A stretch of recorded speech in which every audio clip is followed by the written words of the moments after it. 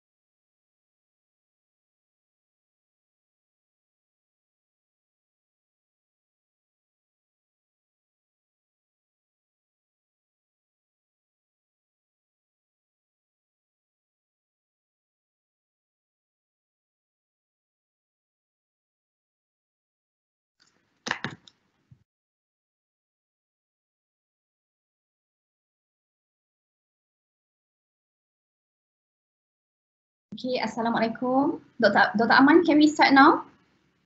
Yes, kita boleh mula sekarang. Sekarang dah hampir pukul 10. Dr. Amirul. Kita tunggu Dr. Amirul. Okay, hi. Assalamualaikum. Okay, Waalaikumsalam. So, yeah, I give the floor to Dr. Assalamualaikum semua.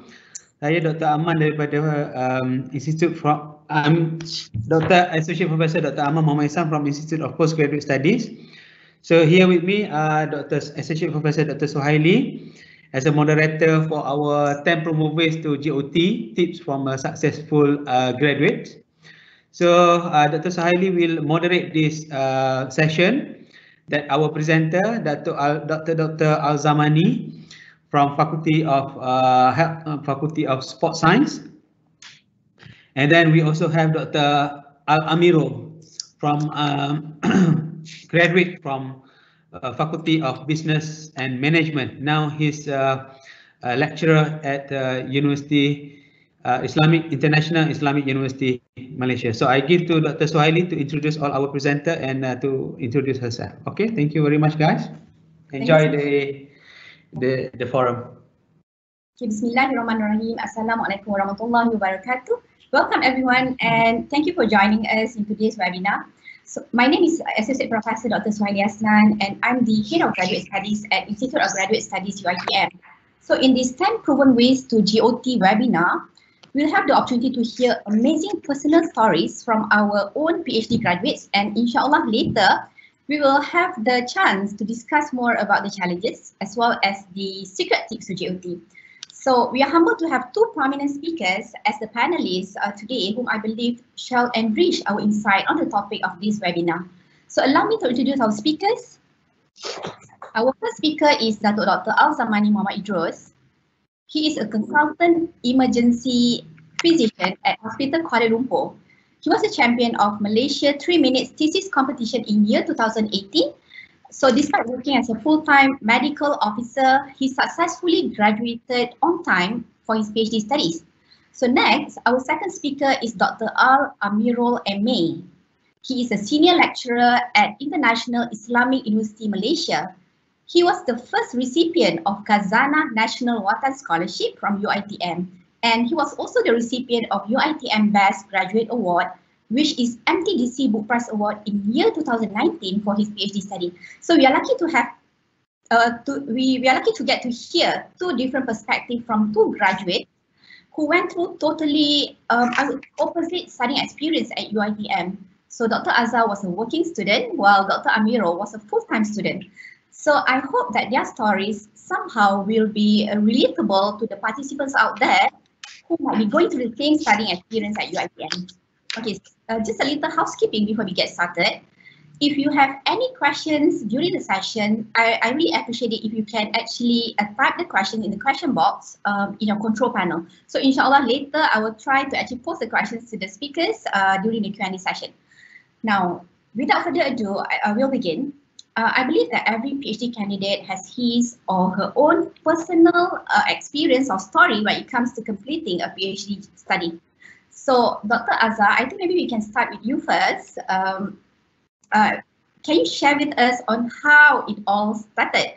Okay, what was your motivation that drive you to start your PhD? Thank you, Associate Professor Dr. Suhaily. And thank you for this opportunity to share a little perspective from my experience as a PhD student at UiTM. So the question was that how did it all start? And probably what was the second question was what was the motivation for me to do this? I have to say that I am actually an accidental, I'm specialist in emergency accident and emergency department, right? So it's an accidental, I was an accidental PhD student because it didn't start out as wanting to do a PhD.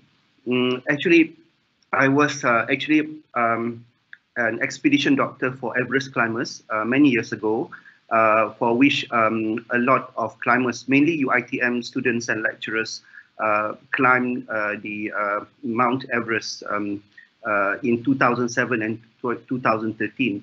And while I was there, I was interested in high altitude emergency. acute mountain sickness and all those kind of things. I had some observation which I thought was interesting to study, and then when I came back, I applied to do Master in Science by research with the main intention to do research on high altitude. I went for the interview, and then in the interview, I was advised to change my submission or request to do MSc, to change it into PhD. I was working full-time, but I was curious to know what it feels like to be a PhD student. And I was curious to know whether I could do this. And knowing fully well, I would not be able to take leave because I am attached to my hospital. Nevertheless, I joined, and then I thought that if it was going to be too hard for me, I would quietly quit so that nobody would know. Taklah malu sangat kan. But I had a problem along the way. One day I had to represent the faculty in the 3 minutes thesis competition, and by some stroke of luck, I actually won the competition, and that put me in trouble because people knew I was a PhD student. And not just that, I had to represent UiTM at national level, and at the national level also, I got a second stroke of luck perhaps. I won the national champion in the segment of science and technology and had to represent Malaysia along with another student in Brisbane, Australia. So it was no longer a secret, so I thought I should just give it a shot and try as much as I could to finish this study. As for the motivation for me to keep going, it stemmed from my own curiosity whether I could do this. I wanted to show probably, or to prove to myself that this is possible, that it is also possible actually to complete a PhD while you are working full-time. So I would say that was my motivation. It's as simple as that. Okay. Yeah, I think that was a very interesting story to start our discussion today. And the Mount Everest experience must have been not just a trigger to the idea of your PhD, but I think it can serve as a powerful reminder to all of us to always strive and, try our best to reach the peak of any pursuit that we commit ourselves into. All right, so now I think we'll pass on the floor to Dr. Amirul to share his own personal journey in completing his PhD study. The floor is yours, Dr. Amirul. Okay, Bismillahirrahmanirrahim. Can you hear me? Yeah. All right. Bismillahirrahmanirrahim. Assalamualaikum warahmatullahi wabarakatuh, and a very good morning to Associate Professor Dr. Suhaily, Associate Professor Dr. Aman, and Datuk Dr. Alzamani. Thank you, UiTM, for having me here to share my experience and thoughts while doing my PhD. All right. How could I say? Okay, my PhD journey so far is a roller coaster journey. When I first started my PhD, it goes back in 2010 when I did my diploma in Office Management Technology at UiTM Terengganu, where the late Professor Tengku Yusuf Tengku Mahmud, before he passed away, I was actually visiting him at the Sultanah Nur Zahirah Hospital in Kuala Terengganu, and before he passed away, he held my hand. And he said this to me, Amirul, I foresee you to be a lecturer, help back our community. And the next day he passed away. And because of that, I am a lecturer, because I believe that I should help our community, because he believed in me. And I think that, it is my duty to believe in myself to be a lecturer. And because of that, I decided to do my PhD back in 2016. And Alhamdulillah, I was the first recipient representing UiTM for the first time to receive the prestigious award from Khazanah National, which is Khazanah Watan Scholarship Award. And when I received the award from Khazanah, it is a huge responsibility for me, because first, I am representing UiTM for the first time, And secondly, Khazanah told me that if, let's say, they want to sponsor more UiTM student, it depends on my achievement. Hence, it is my motivation for me to finish my PhD within 2.5 years, so that we can prove to Khazanah that, hey, we, the UiTM students, are competitive and we deserve to get the scholarship from them. Yeah, that's all. So, yeah, I think that was very interesting. If you can share with us, Dr. Amirul, how did you manage to secure Yayasan Khazanah scholarship? Because I know that it is a very prestigious scholarship, and you know they're very selective in their the process of application. Right now, it's very rigorous. So maybe you can share just a little bit on your experience applying for the scholarship. Okay, thank you so much, Dr. Suhaily. Okay, it happened in 2016 where I received an email from Khazanah. To begin with, right, Khazanah, at that point of time, they did not sponsor UiTM. They are sponsoring prestigious universities such as UM, UKM, USM, IIUM. And when I received the email from Khazanah, I was a bit shocked because I didn't apply. To be honest, I didn't apply for the scholarship. So I decided to call them and ask if, let's say, it was a scam. But they told me that it wasn't a scam, and UiTM actually proposed few names to represent UiTM for the first time. I went for the interview and I went for the test. Approximately around 10 tests that I have to sit and 2 rounds of interview. The last stage was with the managing director of Yayasan Khazanah. And they asked me, he asked me this one specific question that I will still remember until now, where he said this to me, Amirul, jangan ni kali pertama kita nak sponsor UiTM because we think that UiTM is not competitive as compared to other universities that we have in Malaysia. Okay, and I was like, no, coming from UiTM ever since diploma until PhD, of course I have UiTM blood running in me. And I told him that, Tan Sri, this is, if we see that we are not competitive, at that point of time, even until now, Axiata is the subsidiary of Khazanah National. And I know that the CEO is actually from UiTM, which is Tan Sri Shazali. So I told him that, Tan Sri, if let's say you think that we are not competitive, why do you hire someone from UiTM to be the CEO of your subsidiary?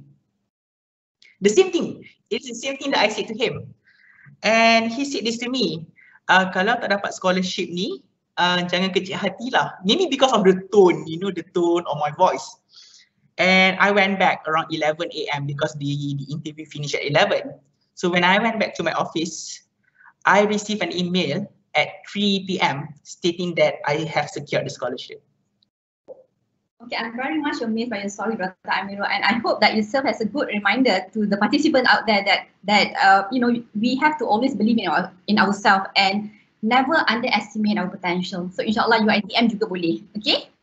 Alright, so Dr. Azhar, I think another question to you. Perhaps if you can enlighten us on your challenges while doing your PhD. Thank you, Prof. I think doing a PhD is just like climbing the Everest. We all have our own little Everest to climb, and this is one of them. And as like anyone climbing the mountain, you are bound to face the winds, fall along the way, and it is a matter of stepping one step at a time to go up.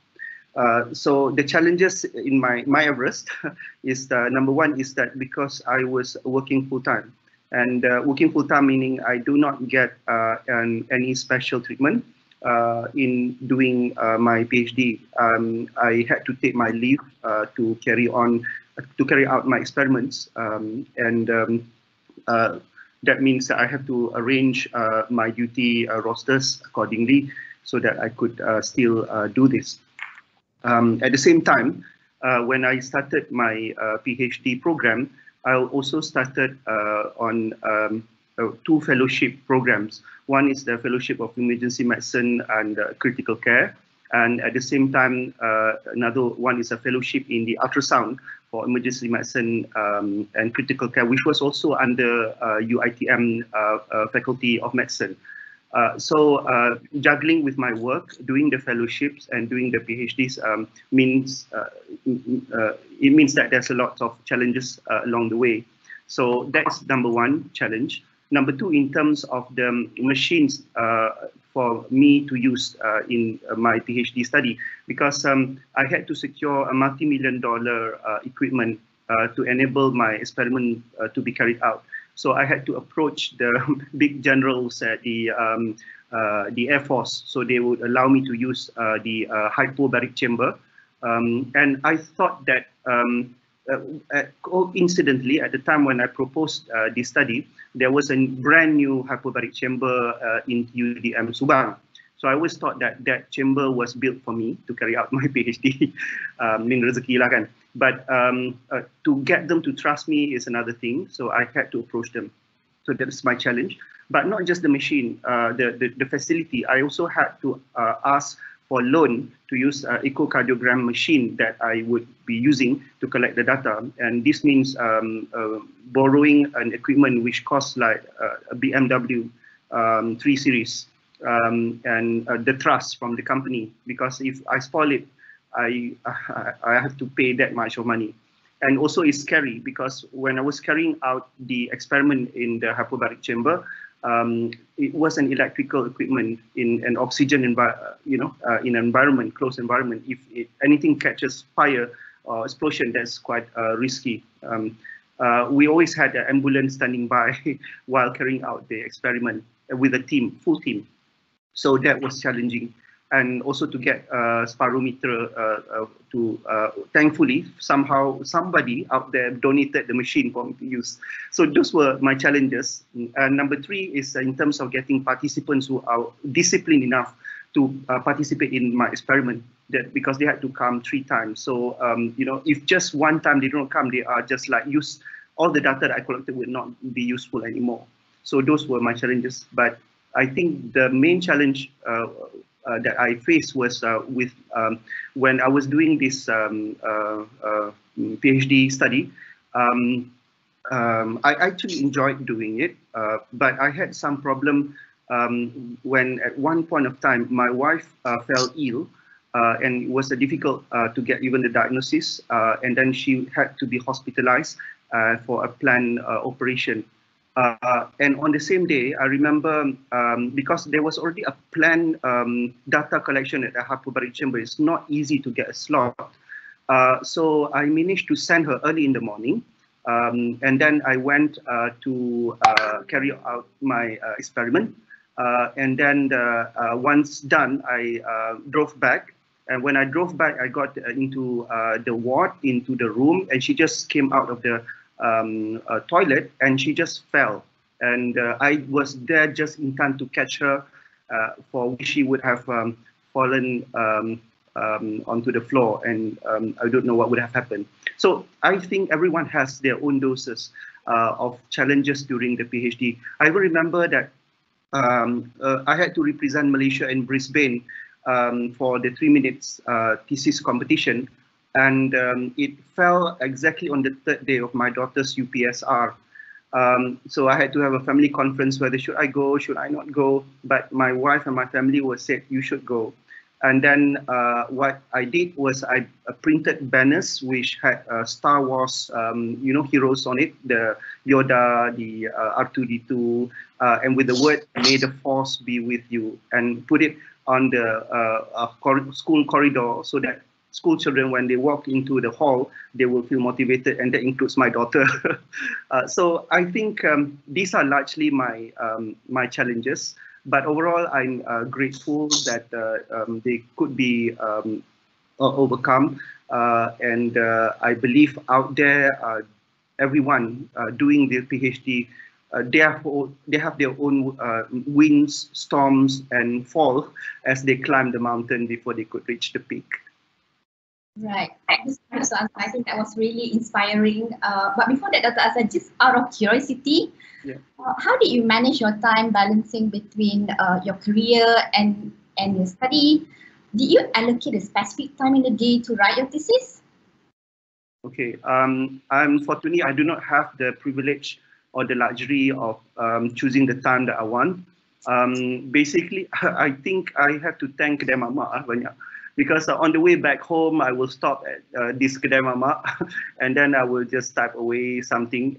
And whenever I could slot in time, I mean, at home or at night, but I didn't actually believe that it should be. I didn't wake up in the morning. I had good sleep. I think having good sleep is important, and I did find my ways to relax.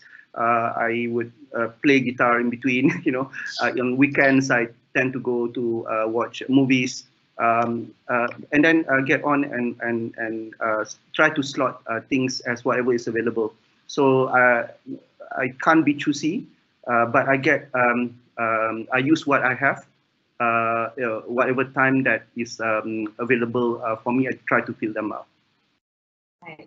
Thank you so much, Dr. Azhar. So now, would you like to share with us your own PhD challenges? Okay, Bismillahirrahmanirrahim. Okay, I would say that the only challenge that I have is time. Okay, to be honest, is time. Because again, I'm racing against the clock where I am expected to finish everything within 3 years, of which if I fail, I have to pay everything back to Khazanah double. And obviously I do not have money to pay. Okay, so when I am chasing against the clock, I do not have my me time, to be honest. Throughout my 2.5 years, I didn't have my me time. I did not have my family time. All right. Of which my dad pernah kata apa tahu, you can just go and sleep with your PhD. Okay? Because every single day without fail, I will clock in every morning around 8:30, and I'll go back around 12:01 pagi, and I'll come back again 8:30. Meaning to say that I did not have the chance to communicate to my family. In fact, I had the experience of breaking my fast alone in the faculty around 7:30. I spent almost 30 minutes to break my fast, solat, and I'll sit down again and to do my PhD. So basically, I think my main challenge would be time, because I am carrying a huge responsibility on my shoulder, which is to prove that I can finish my PhD within 3 years. Yeah. So I guess PhD builds a strong character in ourselves, yeah, because I admit that myself. When I did my PhD, I think somehow in terms of mental and physical, we have to be really strong, to encounter all the challenges that we might face along the way. So yeah, I know it is never an easy task to begin with in terms of doing PhD, but remember the end result is definitely worthy, inshallah. All right, so now I think this webinar wouldn't be complete without hearing to ourselves the 10 proven tips to GOT from both of our amazing speakers. So maybe Dr. Azhar, maybe you can start first. I would love to hear more on your tips to GOT. The floor is yours. Thank you, Prof. Just give me a second. I'm just sharing my screen, and just 1 second. Just 1 second.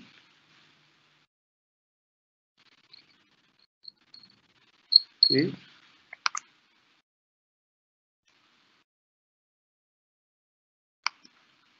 Right.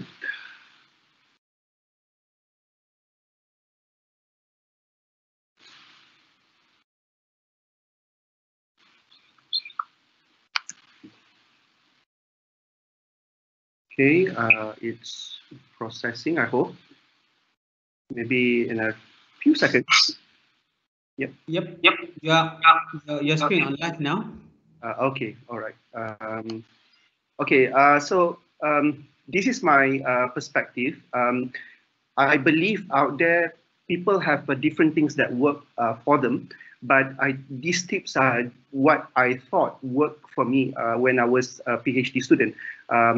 Maybe you can relate, and if you think that works for you, then you can take it away. So this is my top 10 tips that I thought was helpful for myself. Okay, so I keep on saying that climbing, doing a PhD is like climbing a mountain. And this is when I was in Tibet, and in the background was Mount Everest, and you could see the base camp down there. And you can imagine that people who climb the mountain, they always climb one step at a time, and it takes all those steps accumulated before you could actually get to the peak of the mountain. And also that means you have got to brave the winds, the storm, the coldness, the discomfort along the way. So in a nutshell, I would say that I did not start out expecting that this is going to be a walk in the park, but it's going to be a climb of a mountain. So my first tip is pray. No matter how good or how brilliant one is, I believe that you still need the help from Almighty, and you just this journey is not a journey that you can just take alone. Even if no one is with you in this journey, it takes someone great, someone powerful that could try and help you so that you could pick yourself up for every fall. And that for me is God. So I thought that throughout my challenges, whenever I got problems, I pray, I ask, and it's a direct communication between me and God and no one in between.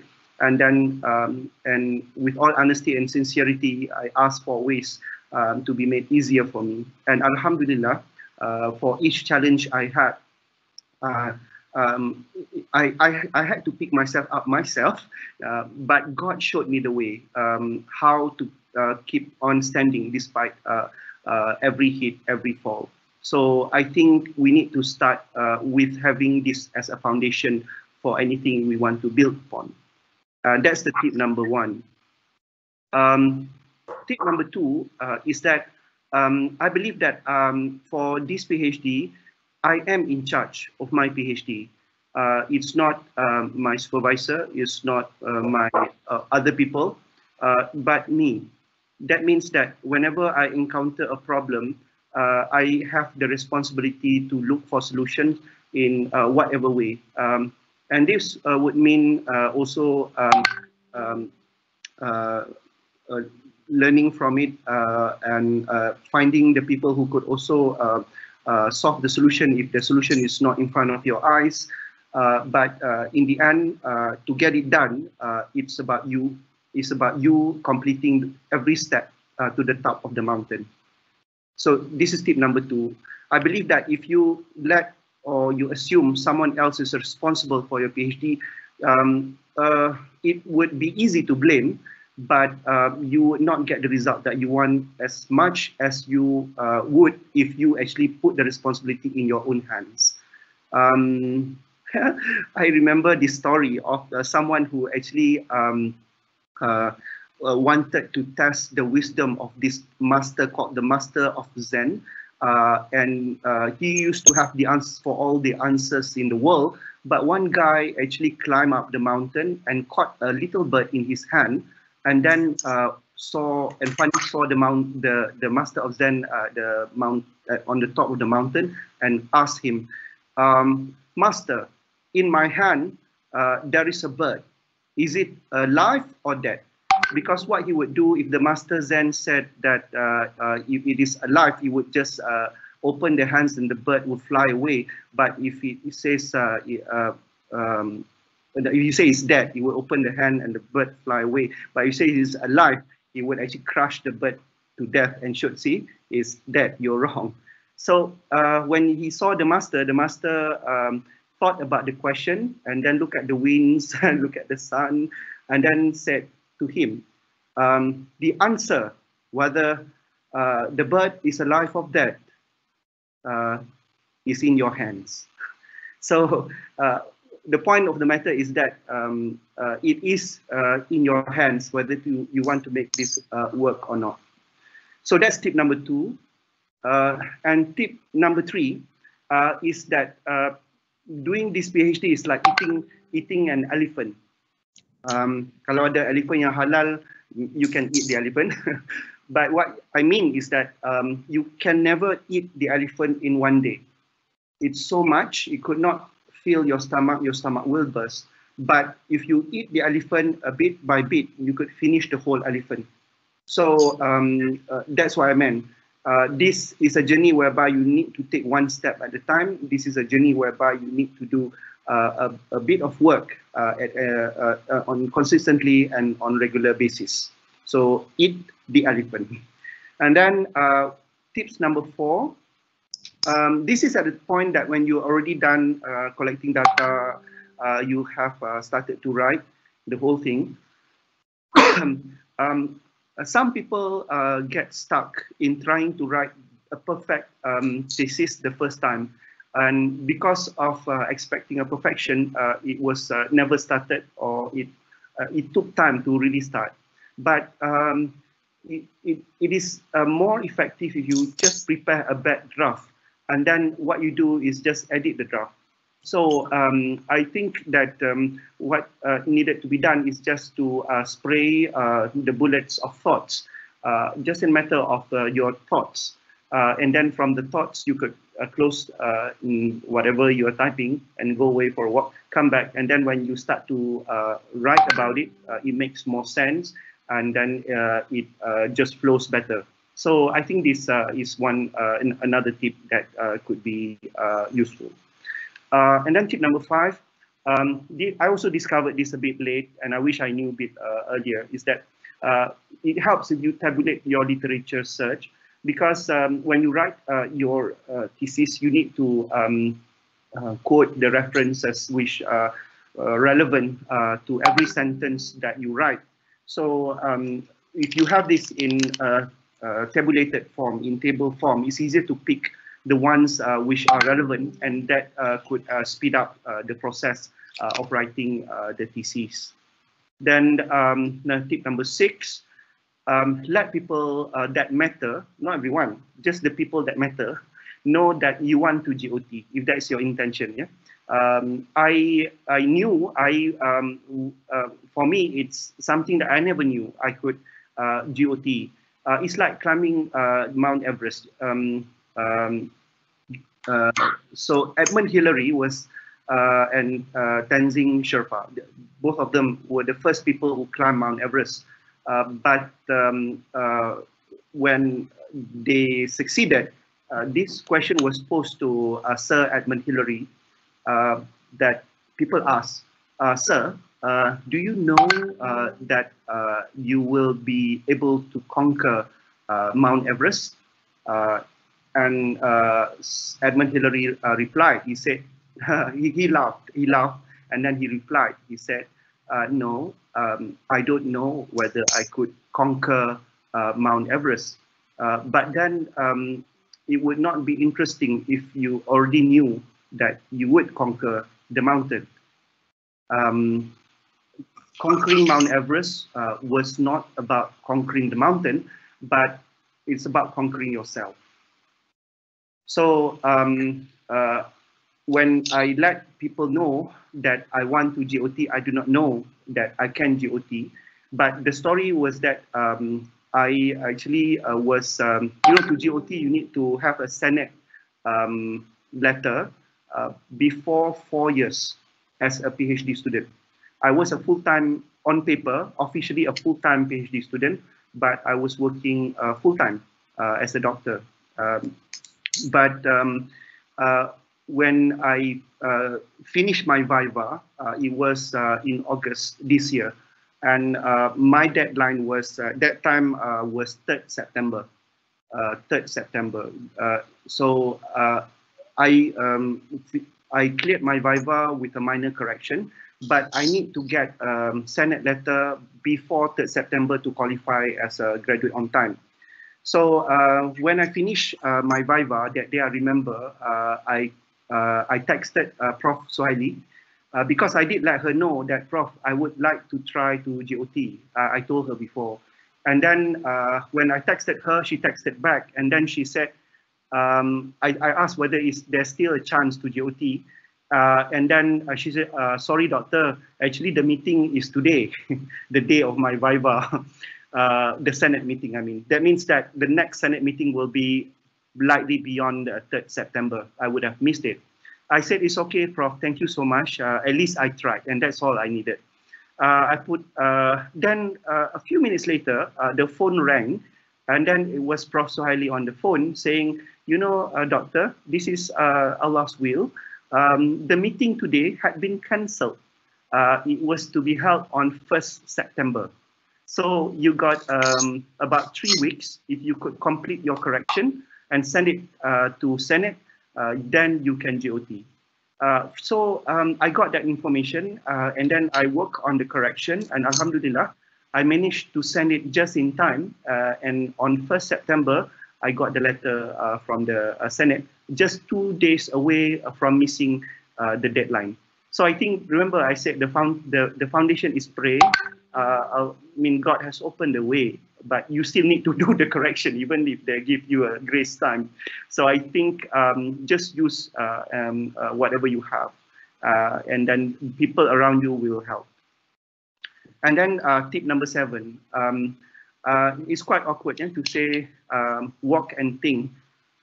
Excuse me. I like to be an example, so people would follow to lead a healthy lifestyle. Because I see a lot of people, sick people at my emergency department. They come in a very bad state, and I believe that we could actually prevent that. So along the line of preventive emergency medicine, I try to inculcate this idea of you should exercise every day, and the best exercise and the most doable is to walk every day. I try to walk 10,000 steps every day. I mean, with all my work commitment and all, I only managed to average, my iPhone showed me it's 9,400 or so every day for this year.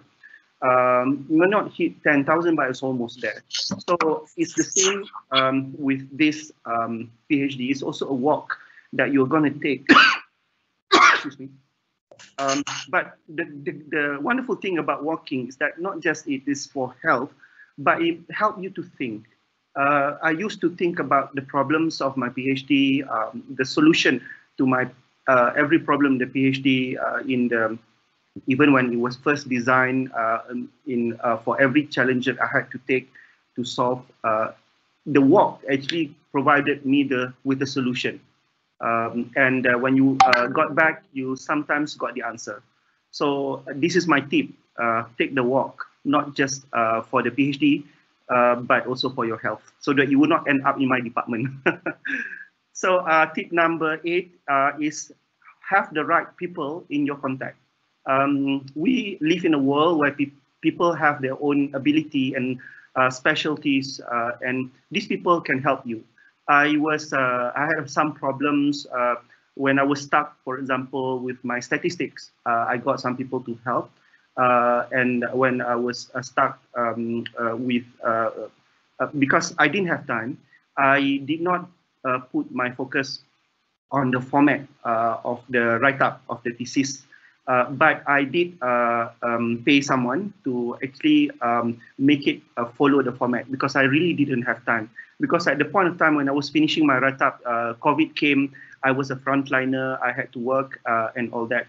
But I think you could do something, because the most important is the cake, the content, the substance. But the rest would be is just how you want the cake, the shape of the cake to be as the university would want it, i.e. the template. So I also have some people who had roughly the same methodology that I use from other universities. I'm forever grateful for them. So together with all this, it helped me to get into get the work done with their assistance. Then tip number 9. Okay, tip number 9, probably it relates to the question that Prof. Suhaily posed to me, how I divided my time. Do I wake up early in the morning to work on my thesis? Not really, but it is related to this jar. So if you look in front of you on the slide, there are 2 jars. The first jar, actually they consist of the same amount of pebbles, rocks and sand.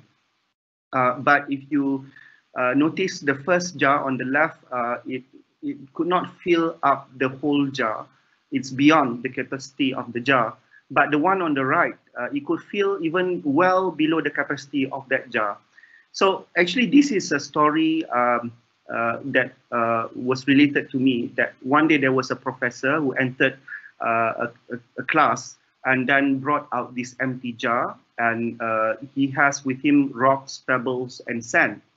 And then he asked them, can all this fit into the jar? And they didn't know, so he showed them.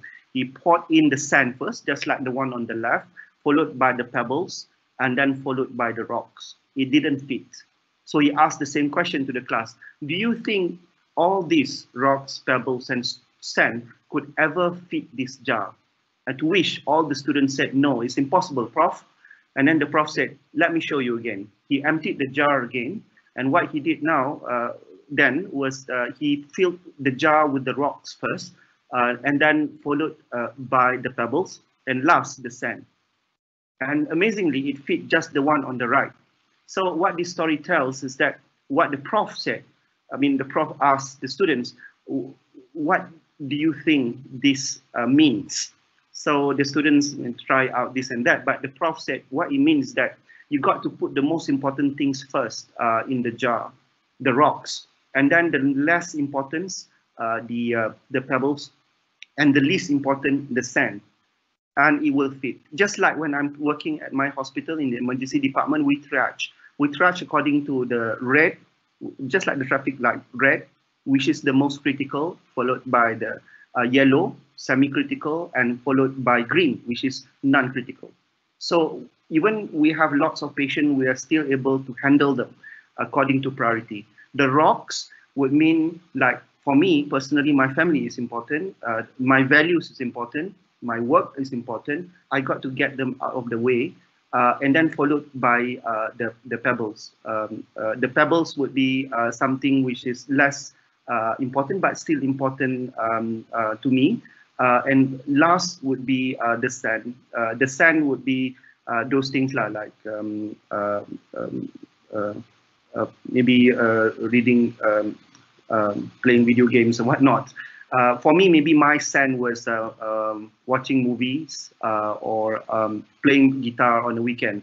But when I could still fit it in, because I thought that they still matter for me to keep my sanity or tell jokes to my friends. So it's filling up a jar, and you could try to slot in based on the priority. So that is tip number 9, and I leave you with the last tip. The tip is again back to the mountain. What this means is that if you look at this mountain, you can see the winds, the top of the mountain. You could see that's a strong wind and it's deadly. But you could see the top. You could see the top, and the top is the end results. And actually what this picture means is that you can get to the top in any way, any route, any direction, as long as the destination is the top. So doing this PhD, the end result or the destination is to get that thesis completely done. And in my case, I had the draft following like the content that is required by the UiTM, and it was in the same thesis. I didn't actually start according to order, but I started according to what I have and fill it up because I know in the end it will be that thesis that is going to need to be submitted. So there you go, the 10 tips from me. So GOT, of course you can. You got this. You will not have everything, but you will have enough. Thank you. Thank you so much.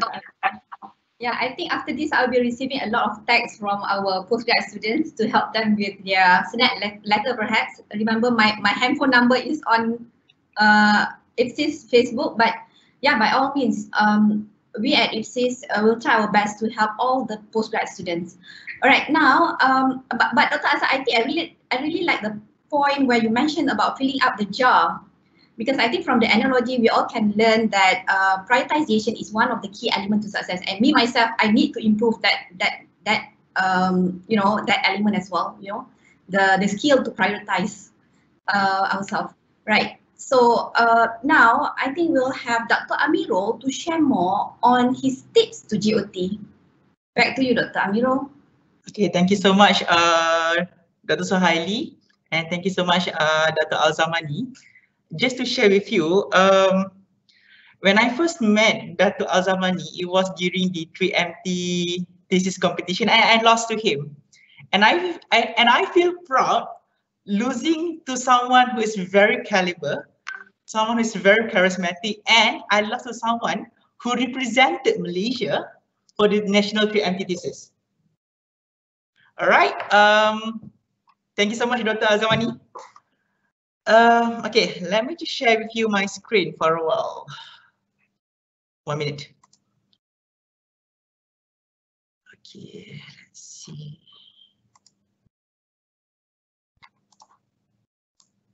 Okay, can you see my screen? Yes, Amirul. Okay.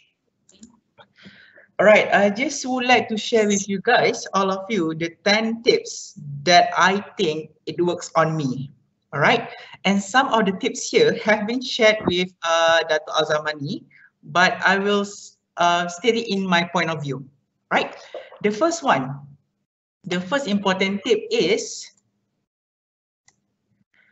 again, this is the most important tip that I would like to share with all of you. I think it is the same point as Datuk Alzamani, where we, as human beings, we have to seek help from the Almighty. Again, when we talk about seeking help from Almighty, the Almighty knows the best solutions to our problem. We just need to pray and to pray more and seek His assistance and Him alone, not anyone else. Complaining to others about our PhD journey and stressing over our problems will not solve our issue. Keep asking Him, and inshallah He will respond to our request. Do not give up. All right, believe that God will always ease your way, provided if you request something from Him. That is my tip number 1. My tip number 2 would be establish a supportive support system. This is very important because throughout your PhD journey, they will be, okay, you have to find someone who are in the same boat as you're in. It is important for you to have a supportive support system throughout your PhD journey as they are going through what you are going through right now. Be friend with PhD candidates from other faculties as well, because most of the time they might give you an insight for your study. For example, I did my PhD from the Faculty of Business. I have friends from Faculty of Engineering, Medic, and Art and Design. Sometimes they give me an input which I could inculcate that into my thesis. Sometimes when they are not in your particular field, they will ask you questions in which you think that, hey, this question is quite good for me to include or for me to have it in my PhD report. The next tip would be disciplined, 3 pages per day. Again, this is very, very subjective. For me, I train myself to write at least 3 pages per day for my PhD report. Because if you do not write your report, who else is going to write it? All right. If you can write more than 3 pages per day, you are most welcome to do so. Imagine if, let's say, you write 3 pages per day, you could write at least 90 pages in a month. All right. Next, learn the art of rejection. Okay. To be honest, throughout my PhD journey, I have faced a lot of rejection from my supervisor. All right, but I take it positively because rejections are good, to be honest, if you take it positively. Because when your supervisor rejects your work, it is a platform for you to further improve, because your supervisor could foresee there are rooms for improvement. There must be reasons why your supervisor reject your work, but you have to take it positively, as you have to treat rejections as a platform for you to further improve your PhD report. The next one is learn how to work in a group and how to take criticism. This is very important because as a PhD student, you will be part of a small research group usually consisting of your supervisor and a few other students, which means you will need to learn how to work as a team. Most of the time, you will get your work critiqued by others. And it is very, very important for you to lower down your ego and take it positively. If, let's say, you are not lowering your ego, you tend to fight back against the criticism and you will not complete your PhD because you think that you're right. Again, when you do your PhD, you are opening up yourself to receive feedback or to receive criticism from other people. Next, make conferences as part of your PhD journey.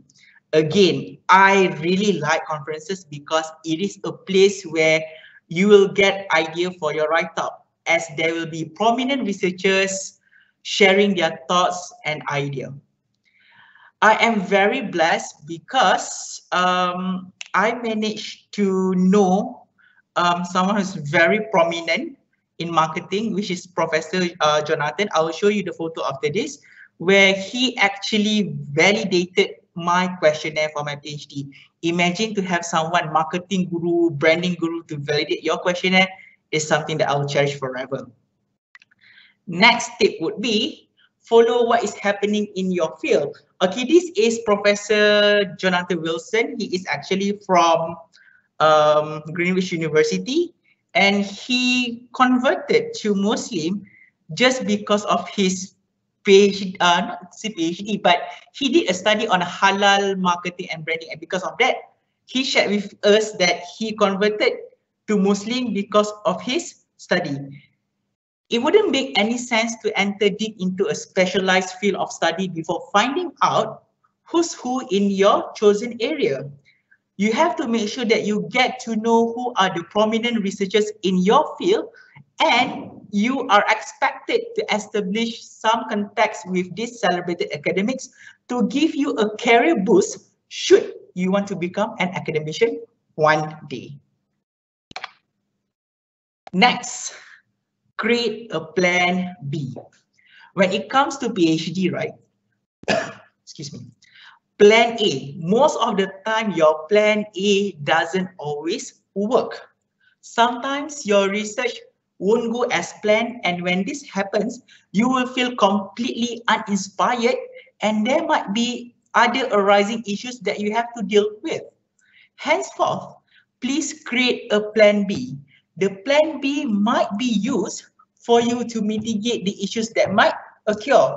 For example, when I adapt and adopt my questionnaire for my PhD journey, I have to have at least 10 sets of questionnaire to show to my supervisor, because most of the time, your main set of questionnaire will get rejected. So before you get disheartened, it is very important for you to have plan B. In my case, I have 9 plan B, C, D, E, F, G for me to show to my supervisor should my questionnaire got rejected. Okay. Next, this is very, very important. I think Datuk has shared before this, where we cannot expect others to fix your problem. Some of us might think that, while asking help is valuable, again, it is your PhD, it is your journey, and you are responsible 100% for it. Hence, you have to be grateful if others help you, but please do not expect it or depend on it. To a minimum level, right? To a very minimum level, you should be able to cope with each task in your PhD on your own. Though for many, things will work much better if you ask for help and collaborate with others. Again, this is your own journey. At the end of your PhD journey, you will be sitting for Viva. Even though your supervisors will be in the same room, but you are responsible for your own study. The examiners won't ask your supervisor, the examiners will ask you. So basically, if you know everything about your research, if you have faith in your research, shouldn't be any issue for you to counter the examiners. The last tip, this is the last tip that I am practicing until today, where you have to have fun with whatever that you are doing right now.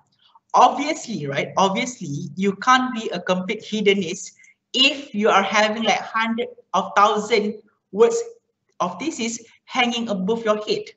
However, yeah, during your PhD journey or studies, you should remind yourself to have some fun and enjoy your life. I remember when I did my PhD, I set an alarm 8 o'clock in the morning, and the alarm entitled "Have fun with your PhD" every single day.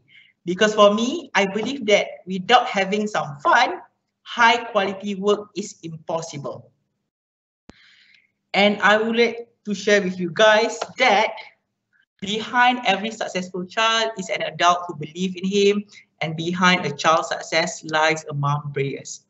Again, do good to your parents. Ask your parents to pray for your success. This is very, very important. And when we talk about PhD, right, it's not about a journey of acquiring that title, but again, I treat my PhD journey to becoming a better myself, because without PhD, I wouldn't know my true strength. I wouldn't know my true capabilities, because when you do your PhD, at certain point of time, right, it pushes you to a certain limit. Hence, take this as a platform for you to know yourself better. And I wish you guys all the best with your PhD. Have a positive mindset, and inshallah, you will ace it. Thank you so much.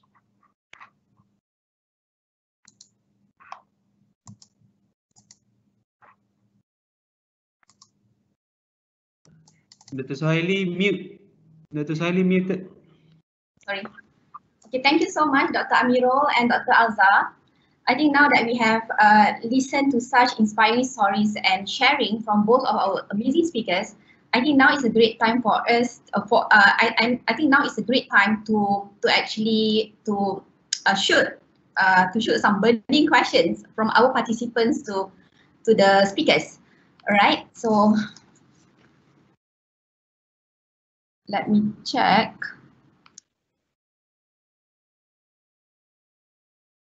I think, yeah, it looks like we have a few questions ready in the question box.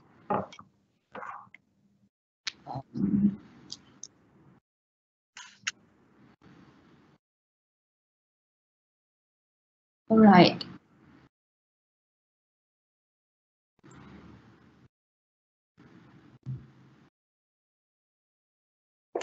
Okay, just one question. What is GOT? GOT is graduate on time. You can start daripada soalan Izzah, Dr. Suhaily. Dekat new, soalan Izzah. Oh, during your challenge, during okay. your challenges, yeah. Okay, Start daripada atas sampai ke bawah, ya. Alright. Thank you, Dr. Man. Alright, so we have a question from Izzah. Okay, the question is, during your challenges during the PhD, does your supervisor has a huge hand in helping, or were you independent in confronting it? I.e., when you had to get the hyperbaric chamber from the Air Force, did your supervisor help?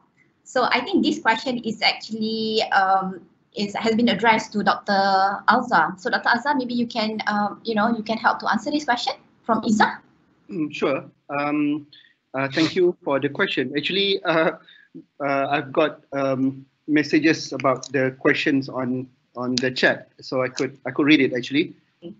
So the question that was asked is that during the challenges during the PhD, does your supervisor has a huge hand in helping, or were you independent in confronting it? I.e., when you had to get the hyperbaric chamber from the Air Force, did your supervisor help? Well, we try to get help as much as I could, but I knew that I had to actually count on myself most of the time, because my supervisor is also busy. So I plan it so that I do not have to trouble my supervisor, because I knew what I had to do. So throughout the data collection, I was able to carry it out myself, and I only would ask the supervisor if I have problem that I could not solve or beyond me. But throughout the research, I look for the solutions, and Alhamdulillah, I was able to find every solution on my own. So that was the question number one. Right. Yeah. Thank you, Dr. Azhar. Another question, I think this one is to Dr. Azhar as well. Next 5 to 10 years, does Malaysia Emergency Medicine Faculty have any inventory of research subject to look into? Thank you. That's an interesting question. It's not put into an inventory at the moment, but emergency medicine is huge. There are 1,000,001 or limitless, infinity in terms of aspects to look at. It may be from the aspects of how to make it, how to make the system better, the weight management better, the first encounter, the pre-hospital, the addressing the access block when the whole hospital was full, and now with the COVID, there's a 1,000,001 things to look at to ensure that the system is smooth, to expand the capacity, to expand the capability, and creative ways, and even using maybe we have not utilized other facilities that can be used to house these patients, or even living in the new norms and acute.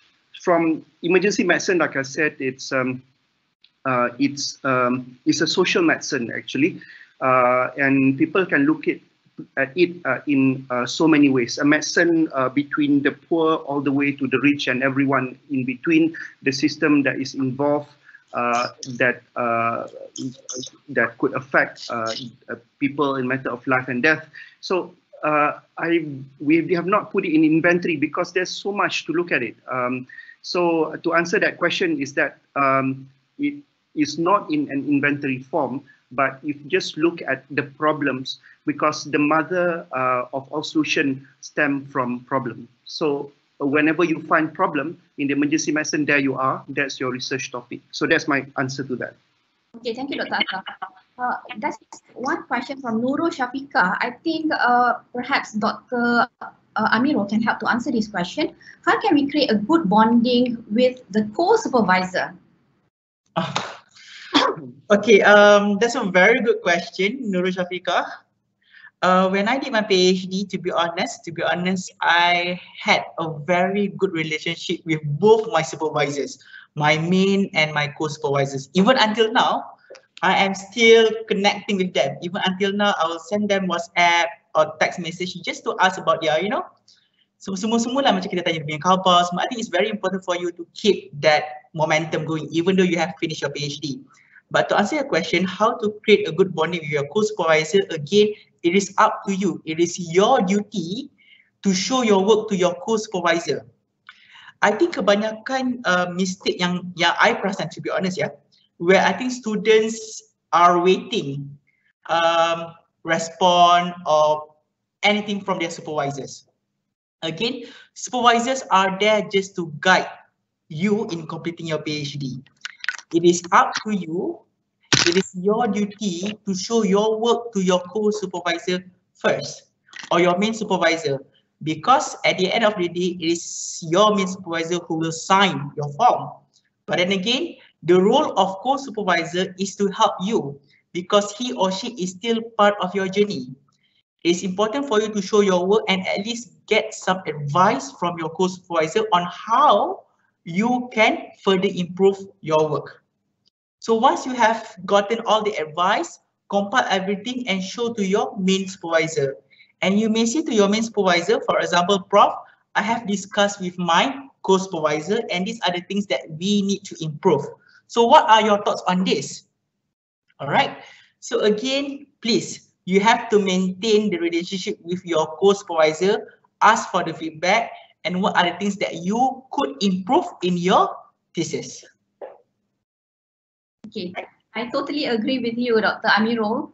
I think as a student, you need to chase your supervisors, because your supervisors are, it doesn't matter whether at UiTM or in other, universities, supervisors also have their own KPIs. They have their research work, they have their, teaching hours that they have to fulfill.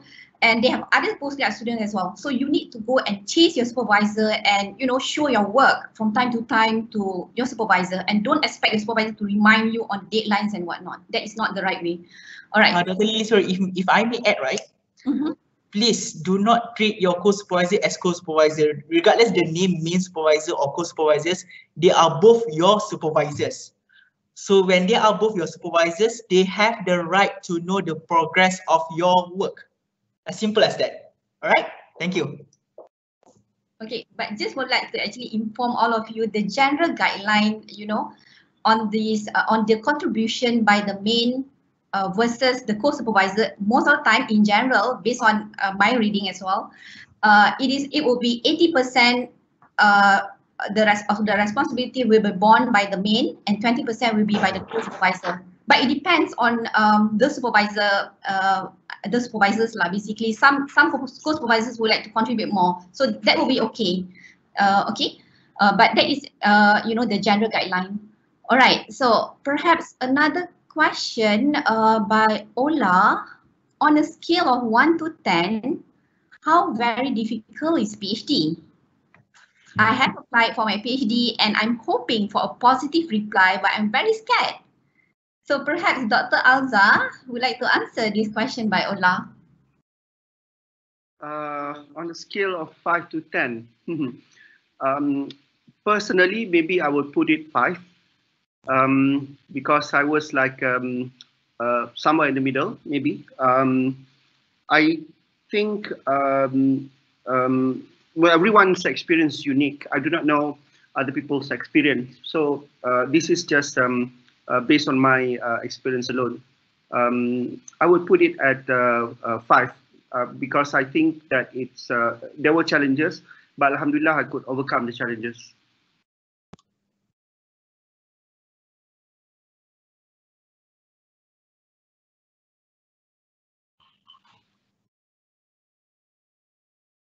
Prof? Sorry. Oh, yeah. All right. Thank you, Dr. Azhar. Yeah. Another question by Atika. Do you have any tips on how to juggle PhD during pandemic time, especially now you have to teach your little preschoolers, and at the same time you also need to have a sane mind?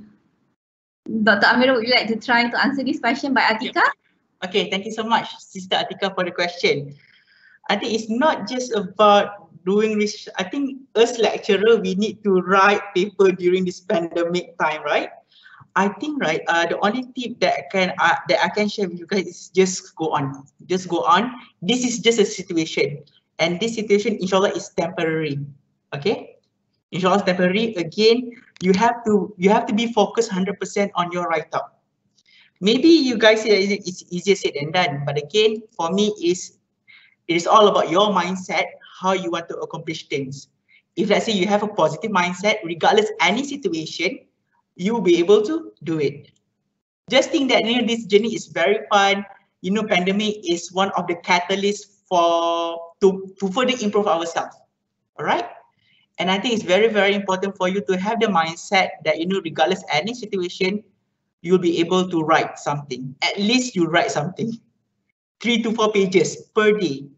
Inshallah, by the end of 3 years, you'll be able to produce one whole PhD thesis. All right. Thank you, Dr. Amirul. I think this is a good question from Anonymous. I think I'm gonna let Dr. Alza to answer this question. Yeah. Dr. Alza. Okay. So okay, the question is, have you ever feel like quitting in any stage of the journey? And how does your supervisor helps you? So Dr. Alza, yeah, thank you. Personally, to be honest, Alhamdulillah, I didn't feel like quitting. I thought that inshallah I could do it. It's just a matter of time whether I could do it early or fast because of my work commitment. I kind of have a clear idea of what I wanted to show from my research, because in my mind, like I showed you, it's like a mountain. my eyes is on the peak, and when I mean the peak, is like what I wanted to show from my study, and it was when I designed it. It was also with that in mind. It's like I want to see this. I want to show this. It's like what graph I want to show. You know, what kind of things like that. So in terms of quitting, I did not got to a stage where I felt like quitting because I thought that, hey, I could make the progress a bit by bit, and that was enough. The second question is that regarding the supervisor's help. Yeah, you could get supervisor's help, but at the same time, remember, you could also ask anyone else who could actually give the help that you need, even though they're not your supervisors. So I also did that. And even your co-supervisors also could have an insight that could provide some solution. So the point of the matter is not the supervisor. The point of the matter is who can give the solution. If the supervisor can give the solution, well and good. But if they can't, another person, other people who are not your supervisor, if they can give the solution, that is good as well. So I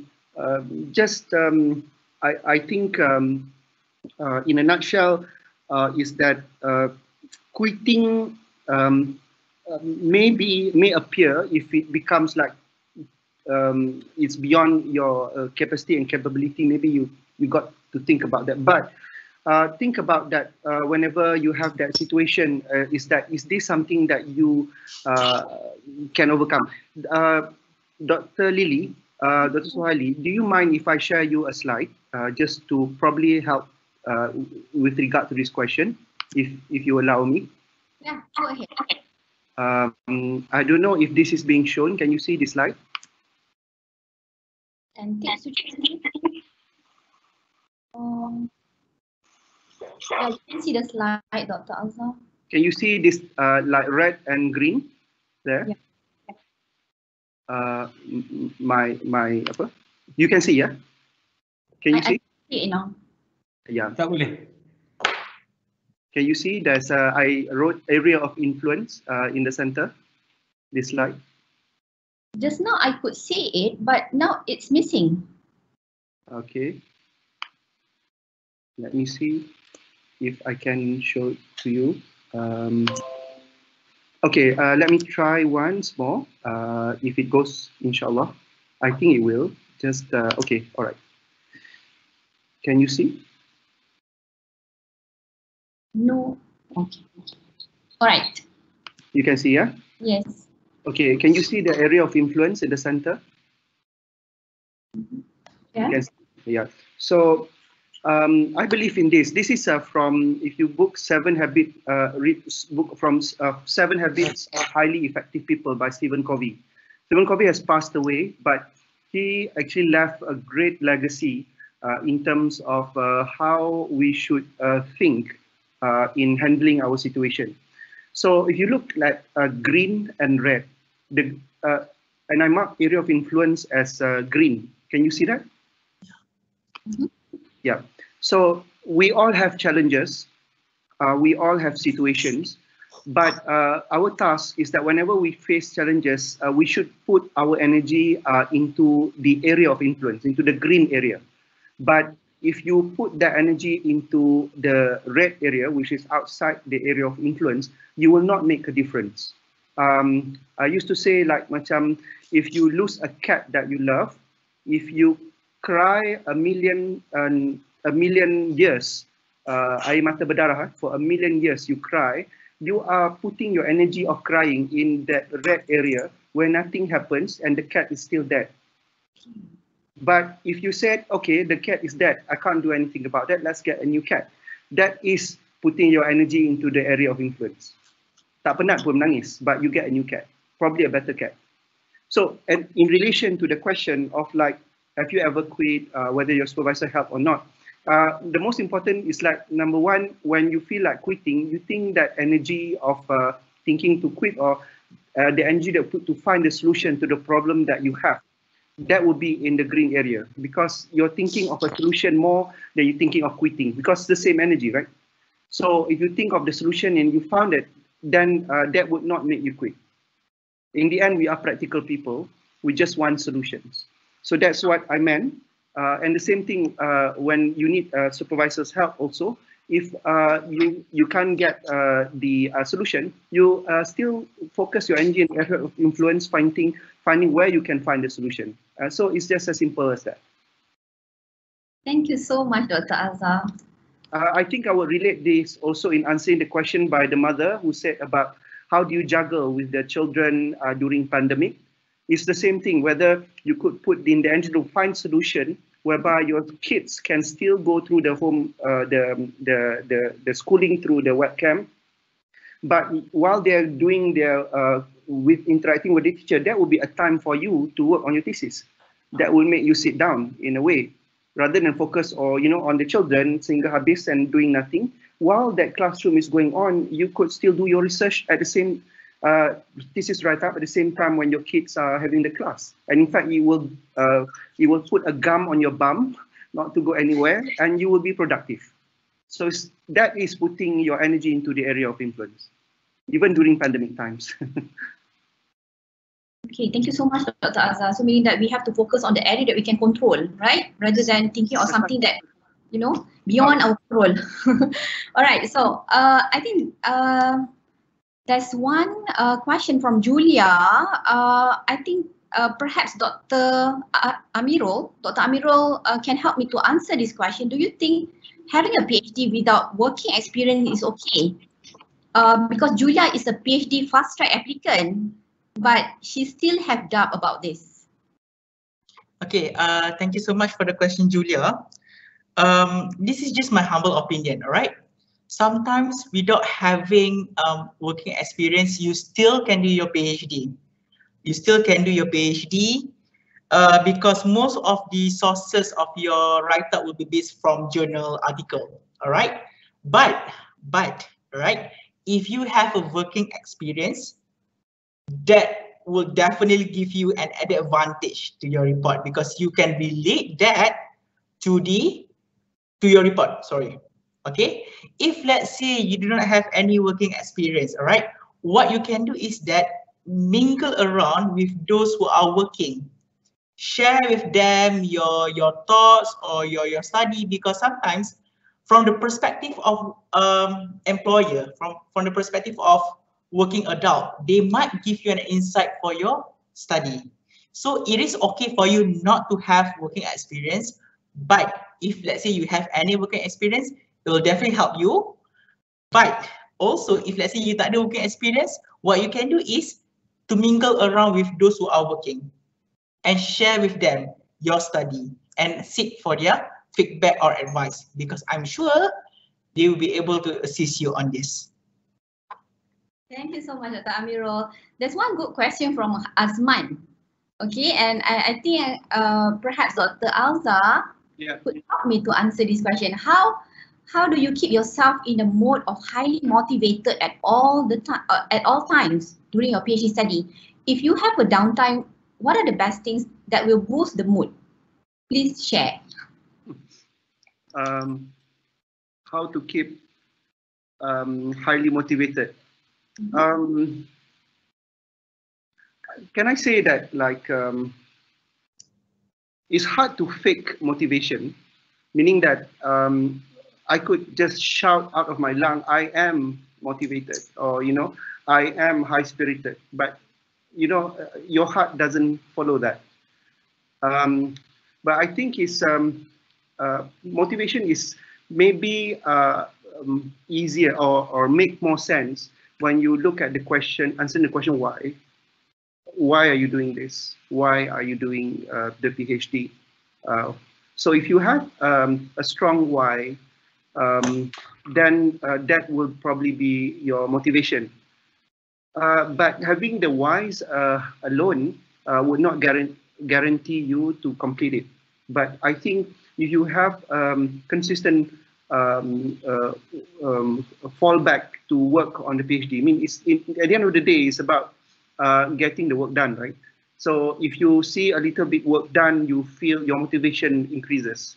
So if you write some idea thoughts on your on that laptop, that becomes a little progress. Don't think of the elephant, think of the slice of the elephant meat, or just a spoonful of elephant meat. But when you start sprinkling, take a bit, take a sip, then you will lead you to take another mouthful. It will lead you to take another slice, or bigger slice. I think that is the motivation that you can keep, because you can't fake it. A motivation will come when you start to have a little bit of work done. So if you look like Dr. Amirul set a very good example in discipline, and when he does it consistently, like he get a little bit work done, even a little bit, that will attract more motivation. So I think that would be my answer to that. And then in terms of the question of downtime, feeling down and all that, I mean, to be honest, I did have my downtime. But I still do not want to put my energy on things which are beyond my control, but it will be my control. For me, my walks are important, because that's where I sometimes I had my self conversation. Sometimes ada masa juga tercakap sorang-sorang, macam you geram sangat, ada juga. But we are human, we are emotional beings, with trapped emotions inside. But it's important to be rational and sensible. And if we are in that line, just be sensible and rational, and your moves are all sensible and rational, you will actually step on one step higher for that mountain. Okay. Maybe the second question. Okay, from Hafiz Rahim. Maybe Dr. Amirul can help me to answer the question. During your PhD time, how do you deal mostly with the writer's block problem when you seem to lose ideas on the research subject? Okay, sorry, from siapa tadi? Hafiz. From Hafiz. Hafiz. The question is from Hafiz Rahim. Okay. How do you face them? Yeah. Okay, writer's block problem. All right. Okay, again, when you are having problem, remember what Dr. Alzamani has just mentioned. Walk, go to mama, go and have fun. That is where your idea will come. Sometimes I cannot deny the fact that sometimes I cannot even think. All right? So what I'll do is that I'll walk, I keluar, I pergi makan, just to get that momentum for me to think back. Because sometimes if let's say you are seated in one particular area for a very long time, it's very hard for idea to come in. Sometimes you may want to walk around, tukar tempat duduk, mingle around first dengan kawan-kawan lain. That is where you will find the way for you to think again for your report. Right? That's very, very important, because if let's say you're static into one place, right? We cannot even think. All right, we cannot even think. So Hafiz, this is my advice, go out, walk for 30 minutes or 20 minutes just to get the momentum for you to be able to think again for your PhD report. That's very important, and it works, trust me, it works. Okay, thank you so much, Dr. Amirul. Another question from, I think this is the last question that I'm going to actually, give to the panels today. The question from Megat Nabil. This question is to both panel actually. If you can meet your past self during your study, your PhD study, what will you say to yourself? Okay, Dr. Alza, maybe you can start first. If you can meet your past self during your PhD study, what will you say to yourself? Okay, what would I say to myself? Maybe if I were to say to myself from the point that I am now, of course I would know what it takes, and I would have I would have started the journey without doing the mistakes that I made. Along the way, I did fall many times. I mean, I took hits, I fell, but I had to stand up. But if I were to say to myself, maybe I would say that just keep walking and keep climbing, but follow all this what I said just now that I shared with you, and in that probably it would have made my life easier as a PhD student, and probably was I wouldn't be doing some of the mistakes I made or wasting some of the time that I did.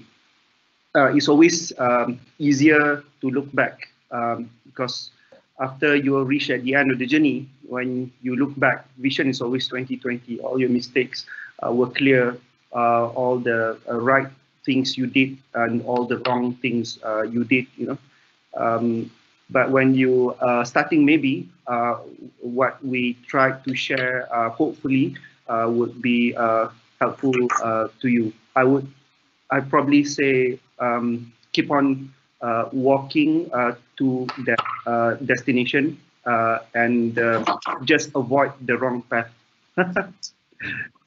Yes. Right. Thank you, Dr. Azhar. And how about you, Dr. Amirul? All right. My answer will be very simple. You are more than what you think. All right. Go on and take challenge. All right. Okay, just to share with you a bit, Megat, yeah. Before I did my PhD, I mean, as a student, we are constantly being bombarded that, a PhD is very difficult. It's not as easy as what you think. All right. But when I did my PhD, to be honest, I think PhD is super easy. It's easier than our master. It's easier than our degree because you know why? Doing PhD is just about research. You just have to produce 5 chapters. And 5 chapters, again, you are not coming out with new study.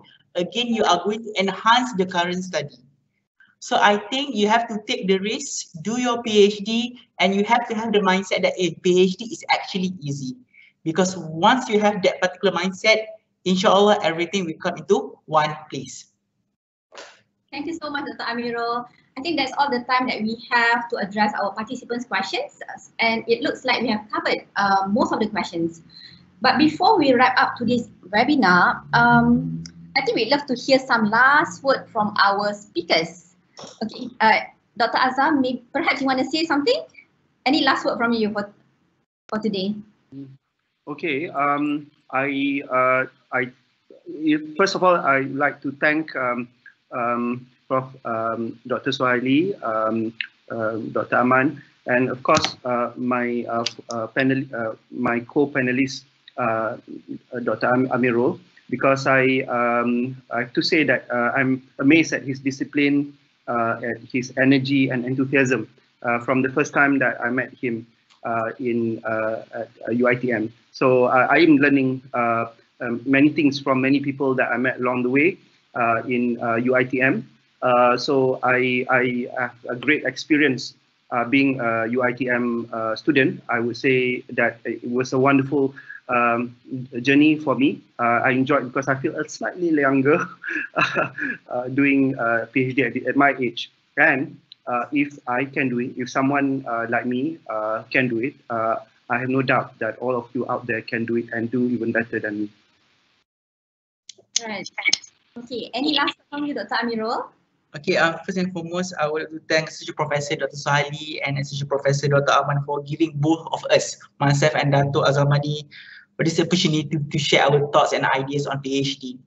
To be honest, I am confidently can say that, all these participants in today's sharing session will definitely ace their journey. Again, I would like to congratulate in advance to all of you that, I'm not congratulating for you to achieve that title, the doctor title. But again, I would like to congratulate for the, how should I say this? Okay, I cannot put it in words, but again, embrace the journey of knowing yourself better. Again, that is the most key takeaway message that you should acquire from your PhD journey. Again, it's not about the title, but it is about knowing yourself better. Because once you know yourself better, you'll be able to face any challenges that is being thrown to you. All right, great. Thank you so much to our speakers and our participants for being here with us today. We really appreciate your time, and I hope that all the participants are able to grasp important key takeaways from this webinar.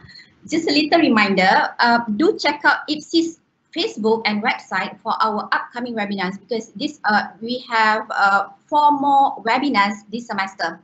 So thank you again for joining us today, and we hope to see you again in the next webinar.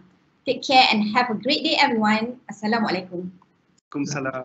Thank you, everyone. Thank you, everyone. Dr. Alzamani and Dr. Amirul. Pleasure. Stay safe. Stay safe, everyone. Bye-bye. All the best.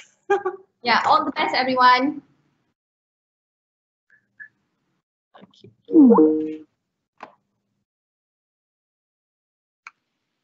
Thank you, Datuk.